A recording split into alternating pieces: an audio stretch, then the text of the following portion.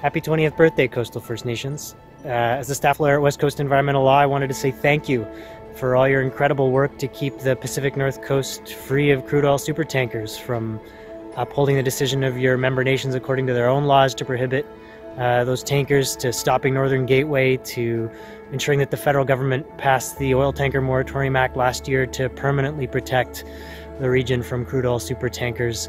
It has been truly inspiring to see you play such a leadership role and to work alongside you in ensuring that the coast is protected and cared for. So here's to another 20 years and beyond.